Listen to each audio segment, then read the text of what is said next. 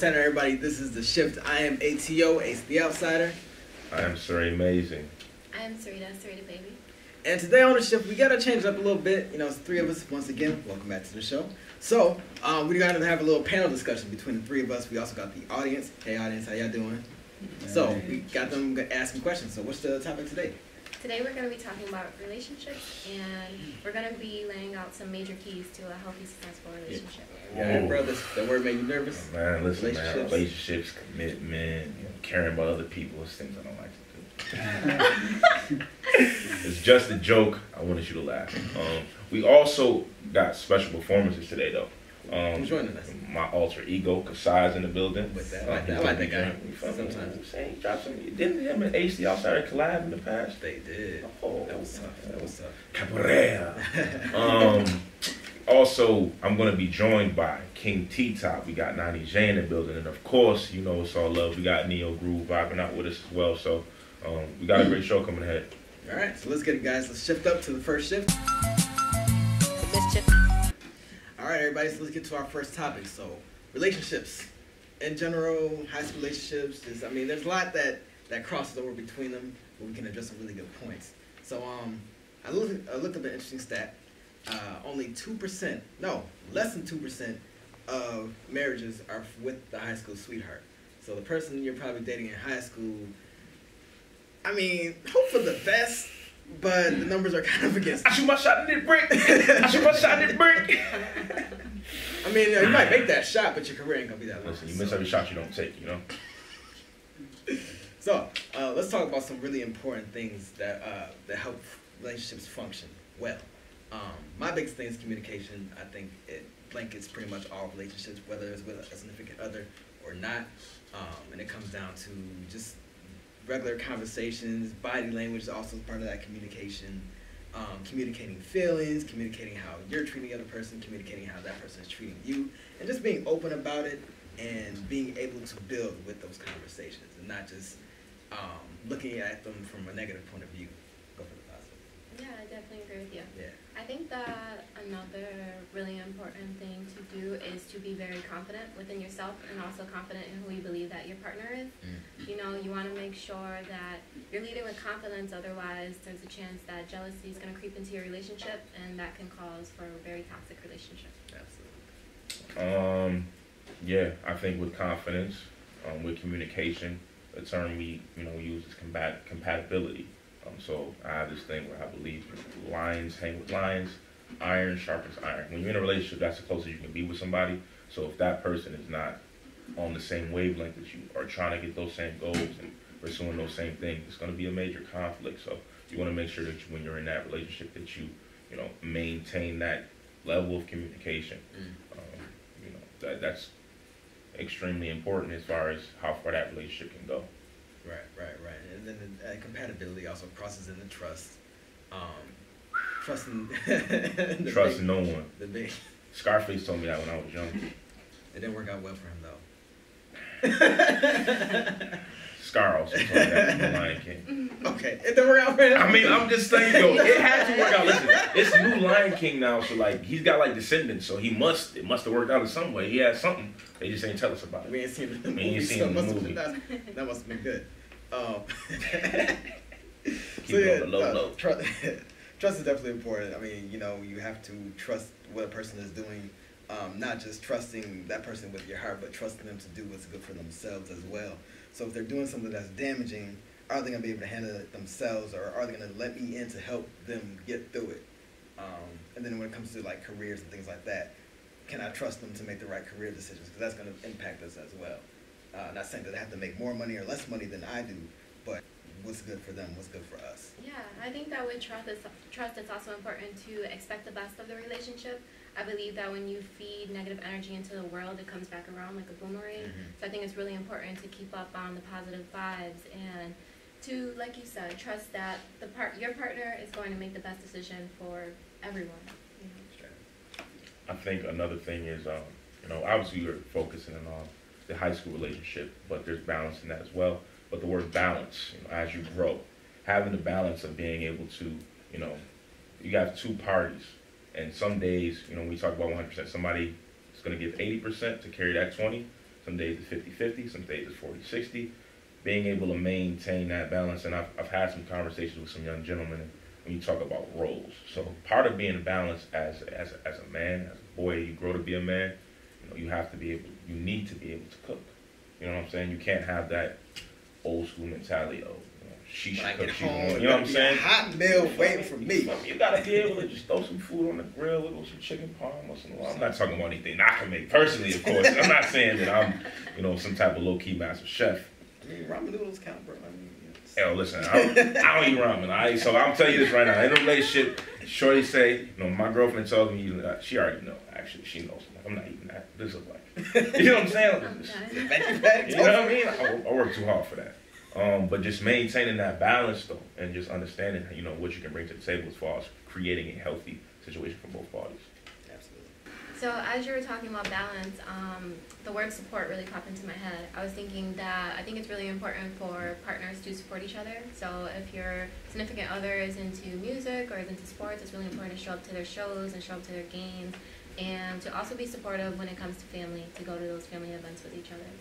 Right. Yeah, definitely support is key, because you want somebody in your corner.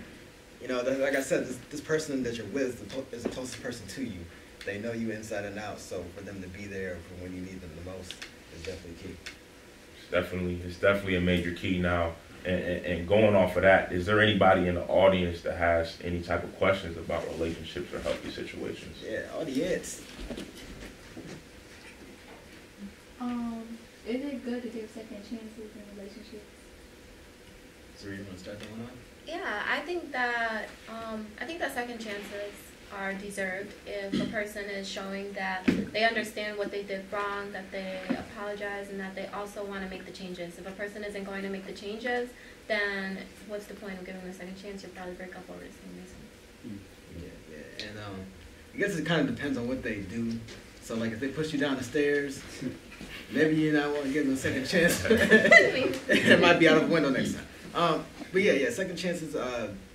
I think if you try to understand where the person is coming from, kind of play the psychology game a little bit, see why you got those results, see what led up to that. Was it something in their past? Was it something somebody else did to them? Is it something that they're going through emotionally that you can get into? Because I'll say it again, you were the closest one to them when you're in a long-term relationship. Mm-hmm. So you know them the best. So kind of figuring out what those factors are, seeing if you can patch it up with them, and then going from there. And if they take that the help that you're willing to give, then they're willing to improve and do better next time. I got like a two-way answer for that. So me personally, myself, I have to be honest, I have cheated before. So I've given a second chance, so I do believe in a second chance. And, I got a quote by Maya Angelou, but it's another quote that comes to mind. It's something like, when you love, give love a second chance and another chance and another chance. So that's why I say it depends on the situation based on what you said. If it's something, deep and rooted, if you invest a lot of time and invest a lot of emotions, and you truly have love in the long term that's come over time, I think it is worth giving it the second chance. But like Ann said, that person has to be, like they both said, they have to be under the mindset that they know they have to be selfless and start to make those changes in order to appease the other person. Would you say compromise is like a big key in a relationship too? As well?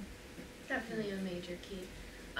With compromise comes communication. It's really important to talk to each other and to understand each other. You can't expect someone to compromise with you if they don't even know what your needs are. So you have to be able to communicate your needs. Yeah, and you also have to be comfortable, not stepping out of your comfort zone, but comfortable doing something that you wanted to do, but now you can't. Perfect example is like if you have a friend of the opposite sex who's really close to you, because I had something like that before. And when my girlfriend came along, she had to take a step back, and she didn't want to do that. She didn't want to stop coming over as much. She didn't want to stop just doing certain things. So I had to distance myself from her in order to let my relationship grow, because that's what I want to flower, to grow. That's what I'm putting my energy into, is that relationship. So definitely compromise is going to be super important. Another one is if you go out, you want to hang with the fellas, you want to go out, you want to have some beers, you want to go to the club, and she don't want to go with you, or she can't go with you. If she says, I don't want you to go, or you can kind of read that, you don't want her to, or she's what if she, what about when it's like, you can go have fun? that's one of the tricky things. So that's what I was about to say. Point. You have to read kind of what it is. That's the point. No, go ahead. You want to have fun? Go ahead. What's the point? That's when that call gonna be made that night. Most of us are gonna go. You know what I'm saying? I'm like, oh, you said I can go? You said for me to go. It's like yeah. you said, reading body language, but with compromise too. I think compromise runs line in line with selflessness. You know, being selfless, like you said, coming out of your comfort zone. Sometimes, like high school, there's certain dates and things that you can do with another person or a partner that you want to be with that may come out of your zone. Like, I hate the one, yeah, we from Buffalo. I hate snow, okay? But if my girlfriend wants to go ice skating, I need to be willing to compromise and be selfless and say, hey, I don't know how to skate. I'm probably going to fall bad. I'm big. People are going to laugh at me. Keep all that in mind. But still make that compromise because this is something that's going to be a joy for her. And the reality is sometimes you put yourself in those situations, you find out like, oh, it's not so bad after all. This might be a little off topic, but like, what's the advice that y'all give to someone that's going into a brand new relationship or like a little fling with someone and they're not all the way comfortable yet, you know? Like somebody that's kind of like shy is what you're saying? Yeah, kind of like, you know, a little cringy, little shy girl, you know, going into something like relationship, anything related to that. Like, what's the advice that you would give to them to like kind of like loosen up and like be themselves around that person? I think that it's extremely important to remember that nobody chooses to be shy, and that when they are in that moment, if they're there with you, they clearly want to be there with you. And to help them loosen up, I think that it'll be helpful if you're a little bit goofy and if you make them laugh. And once you get them laughing, the walls are going to start coming down. I agree. Yeah. And then it's coming out of your comfort zone too, and kind of just lowering the barriers a little bit. Especially if you have something that's done to you in the past, it kind of makes you timid and shy. Just lowering the walls, just keeping an open mind and having fun with it. Because if you don't have fun, it's not going to be fun. Right. So that's the bare bones of it. I mean, that question I can speak from personal experience. One of my best friends told me, "Carpe diem, seize the day." So when I was 16 years old, this girl that I like, I could be having the most passionate conversation about music, sports, whatever, 2 feet away from her. But the moment I stepped in front of her, choked up. I had no words. We just be looking at each other. So, when my friend told me, carpe diem, seize the day, you got to seize that moment, because just because the specialness that you see in that young lady or that young man, somebody else is going to see as well. And the way this world moves on a constant basis, if you don't take advantage of that moment, boom, somebody else is going to take advantage of it. So you got to keep that in mind as well. How do you think social media plays a role in relationships today? I know a lot of people have problems with social media and all that. What's a healthy way to balance all that out? Listen, social media, I think, is one of the biggest burdens that comes with the greatness that it brings. Put it like this, right? If you're in a relationship, you got a significant other, you may not feel comfortable with them even looking at an ex or someone they once dealt with or even talked to, because sometimes social media allows people into your life. So if this person is no longer in your life and they were once romantic with you, why do they need to keep tabs or have some type of idea of what you're going? That's personally my philosophy. Like, I go by the memes. I send it to my girlfriends. I've done it before to multiple. Like, I'm like, yo, so LaDainian Thompson, stiff arm. Like, yo, if you want to rock with him, then he should know what you're doing. If you rock with me, then it doesn't matter what anybody else knows. So it's very difficult though, because a lot of people can look at that situation and say, well, that's a bit controlling.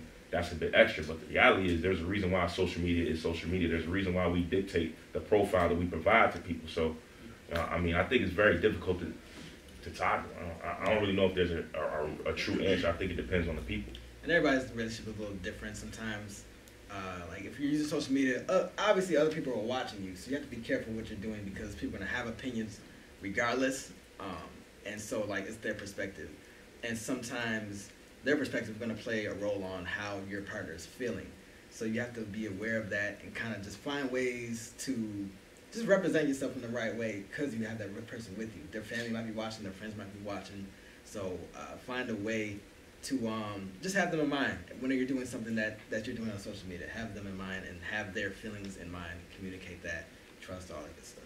Yeah, I'm personally a fan of social media. I love it. I love it in my relationship. I like to post.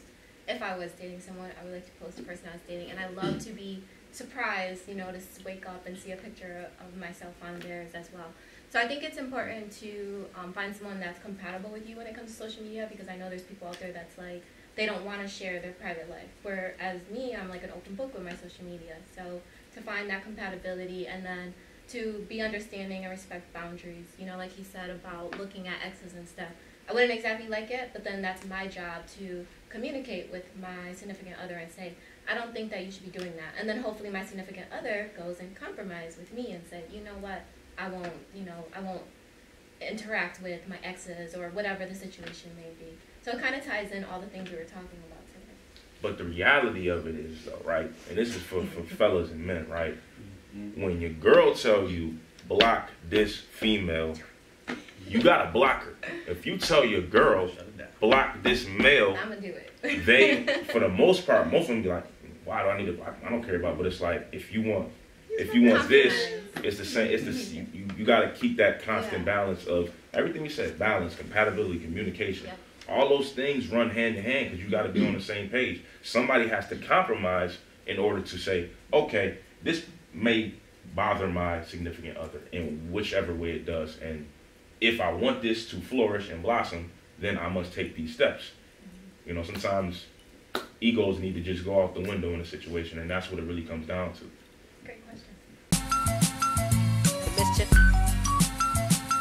Welcome back to the shift. We have made it back to one of our favorite parts of the show. Today we have Kasai joined with T-Top and Neo Groove performing Trials and Error Interlude. You guys ready to rock the stage? Let's get it, let's get it. Child run Interlude, let's get it. Shout out to the ship. Shout out to T-Top, Nani J. Shout out to everybody in the building today. We gotta get the energy up, my bad. You feel me?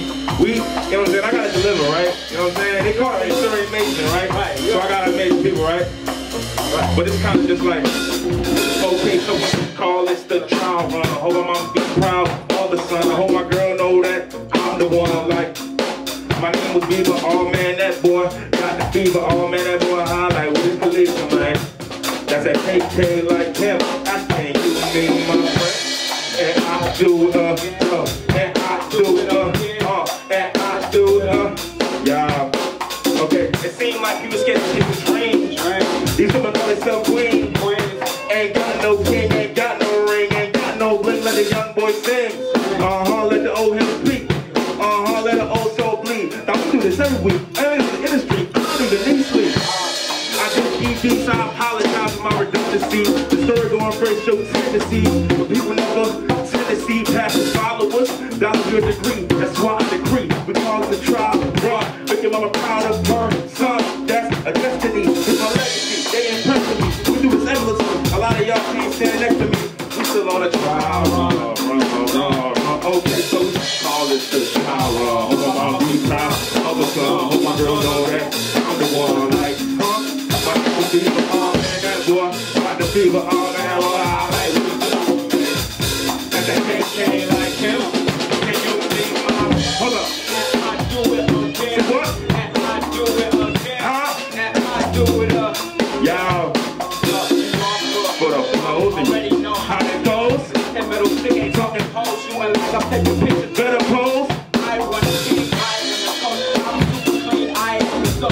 Sitting down the stream. I am the go. Ready several times? I am the go. Only one and I'll do the trials and up with chicken. Down on the top, talking out they neck. Got no up around. How they don't want to make it loud. I got a variety of music. Got a lot of choices. I can't be choosing. But I'm focused right now on the music. That's the choice I'm choosing. I want a big mansion out of Cali. I want to make somebody daughter happy. I don't want to be a role model. I'm trying to win like Bola.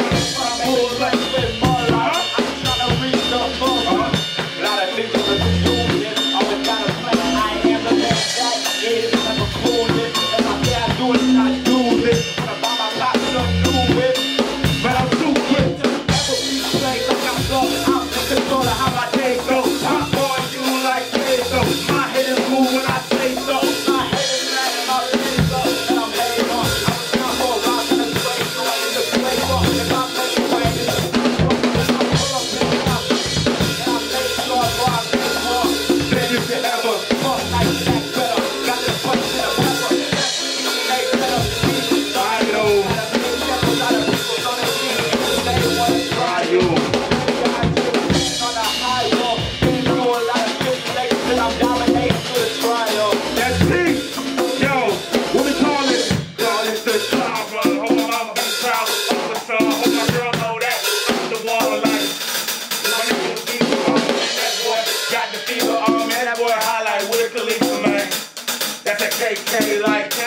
king. And I do it, yo. And I do it, yo. And I do it, J. Hey. Let's get it, let's get it, let's get it, let's get it. That last performance was stellar, so I'm even more excited about this one right here. Nani J featuring T-Top and Neo Groove performing the Rings remix. Turn your volumes up.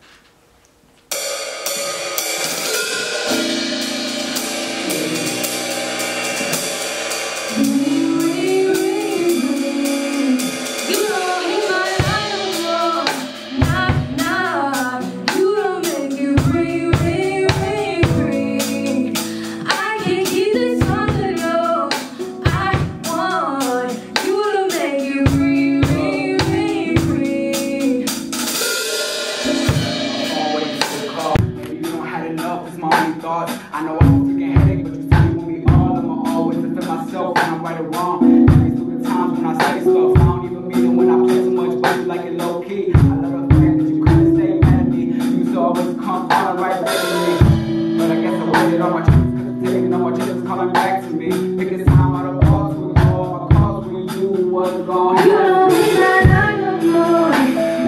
Nah, you don't make me.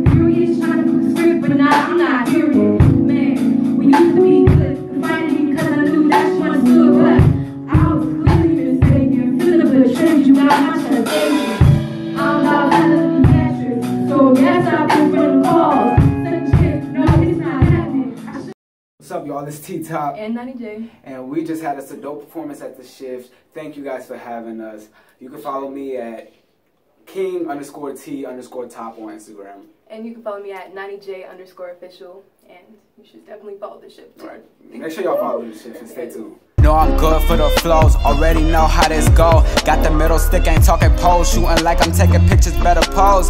I run the team, I am the coach. I'm super clean, I am the soap. Gently down the stream, I am the boat. Greatest of all time, I am the GOAT. Only running now do is through the trials and up a check and down on the clown, talking out their neck. Got no help around now, they don't wanna make a sound. Got variety of music.